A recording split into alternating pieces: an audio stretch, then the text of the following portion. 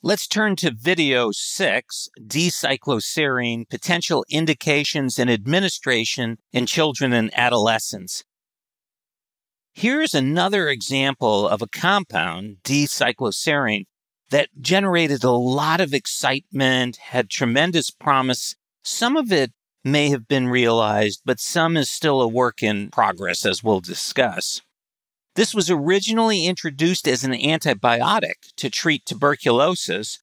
D-Cycloserine has also been observed to possess anti-anxiety properties. It's a partial NMDA agonist at the glycine modulatory site, which facilitates the opening of calcium channels attached to NMDA receptors and appears to have a role in the neural activity underlying learned associations and extinction of fear.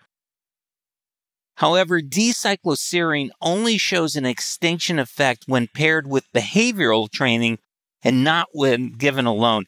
This is very important that this particular compound, D-Cycloserine, is not a standalone medication and doesn't seem to be effective necessarily with other medications. It seems to have its most potency in concert with a behavioral intervention, as we'll describe in detail momentarily. Potential indications: the anxiety disorders are a natural area where D-Cycloserine would be tried. And evidence from research both in animals and adults suggests that D-Cycloserine may in fact augment the effects of behavioral therapy in children and adolescents with anxiety disorders. But findings from 3 large-scale reviews and meta-analyses of 29 open-label trials and randomized controlled trials of D-Cycloserine administration relative to placebo for cognitive and behavioral therapy augmentation for children and adolescents with anxiety and related disorders, that was OCD, PTSD, found only minimal benefit. Notably, these reviews also identified a lack of consistency across studies related to methodologies and outcome measures, as well as a failure to incorporate potential optimization strategies identified during studies in adults, which limited the ability to make reliable conclusions or draw meaningful comparisons between studies. So this is where looking at subgroups, differences in the methodology, the patient population can really make it hard to compare different studies. Despite these mixed results from current trials, which have yielded small and inconsistent effects, there is some evidence that D-Cycloserine may enhance exposure therapy in young people.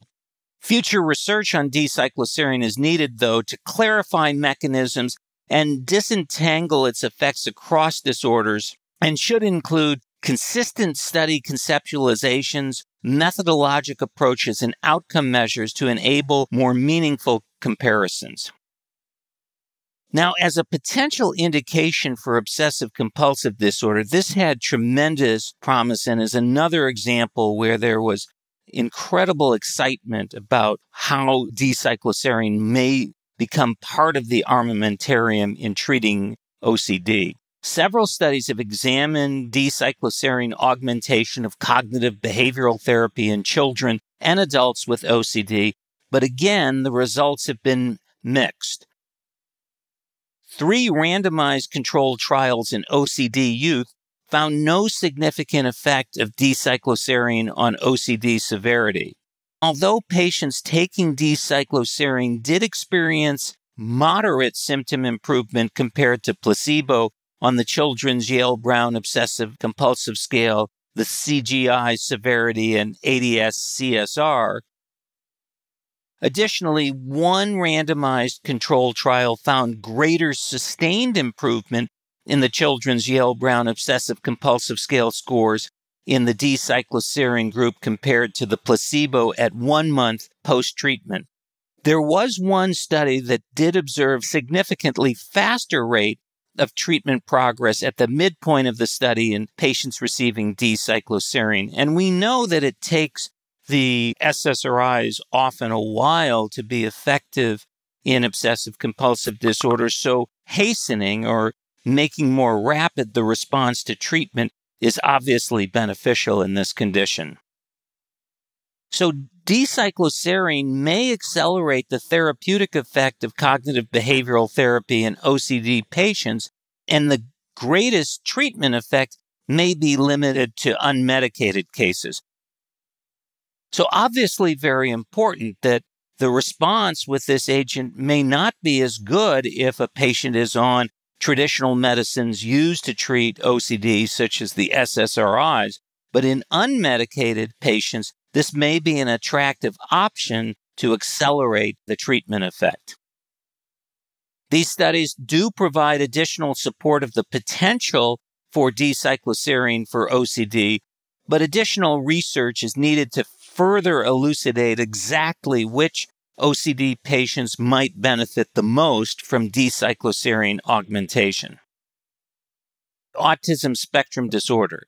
Early studies in this area were very compelling, suggesting a possible benefit for D-Cycloserine as a monotherapy in autism spectrum disorder, with up to 40% of patients showing improvement on the Clinical Global Impression Improvement Scale and nearly 60% demonstrating improvement on the ABC-C. A randomized controlled trial in high-functioning youth with autism spectrum disorder examining the efficacy of D-Cycloserine plus peer-mediated social skills group intervention found decreased social deficits, although between-group treatment effects were not significant. A follow-up randomized controlled trial in children with autism spectrum disorder receiving short-term social skills intervention also found participants receiving weekly adjunctive D-Cycloserine experienced significantly increased benefit that was sustained 3 months after treatment. Thus, D-Cycloserine appears to support maintenance of social skills gains made during short-term group therapy compared to placebo. These results, I think, are particularly significant given that previous studies have noted a lack of treatment durability following social skills intervention in autism spectrum disorder. So this would be a huge advantage if this is replicated, and in fact, we do find that D-Cycloserine augmentation leads to the durability, of short-term group therapy gains. Although current research is limited, findings from current research support additional studies to examine the potential efficacy for adjunctive use of D-Cycloserine in autism spectrum disorder. Post-traumatic stress disorder. Although cognitive behavioral therapy has been associated with significant reductions in PTSD symptoms, results from a randomized controlled trial found little evidence supporting adjunctive D-Cycloserine treatment in youth with post-traumatic stress disorder. Therefore, while D-Cycloserine adjunctive treatment with CBT appears effective for some anxiety disorders, current evidence does not support its use in youth with PTSD. Dosage and administration in D-Cycloserine. In children and adolescents, most studies employed weight-adjusted dosages between 25 and 50 milligrams that were administered 30 to 60 minutes before exposure therapy. The good news is that D-Cycloserine appears to be very well tolerated in children and adolescents with few side effects. The most commonly reported side effects are headache, irritability, and depression. A rare but potentially serious side effects such as psychosis and convulsions have also been reported. The key take-home points here are that D-Cycloserine has been observed to possess anti-anxiety properties.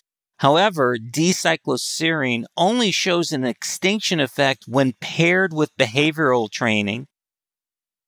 Despite mixed results from current trials, which have yielded small and inconsistent effects, there is some evidence that D-Cycloserine may enhance exposure therapy, accelerate the therapeutic effect of CBT in OCD, and support maintenance of social skills gains during group therapy in autism spectrum disorder. Additionally, while D-Cycloserine treatment with behavioral therapy appears effective for some anxiety disorder, current evidence does not support the use of D-Cycloserine in youth with post-traumatic stress disorder,